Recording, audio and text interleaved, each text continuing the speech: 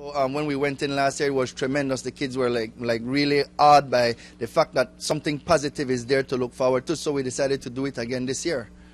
Tell us about what the tour includes. The tour includes, last year it included one international artist. This year we have 3 international artists. We have Stephen Murphy, Kweli Simba, and Reconciliation that are here in the country going along with us to get this tour done, to get the message out to the kids. I was born into music. My family, musical background. But professionally, 7 years the ministry, and it's just a blessing, because the ministry has brought me places that I wouldn't even expect to be, especially a place like Belize, so yeah, 7 years and we bring in the message of Jesus Christ straight gospel reggae. I'm from Jamaica and I used to be involved with secular music and had some rough time as a secular man, a man that know about God but never accept him for myself.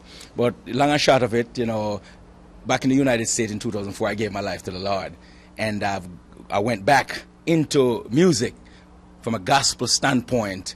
Haven't done secular in 10 years.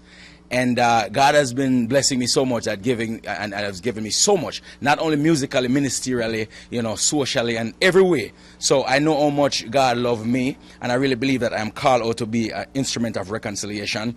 Well, the message is that you were born with a purpose, that you are indeed a child of God. That's pretty much what we permeate to these young children.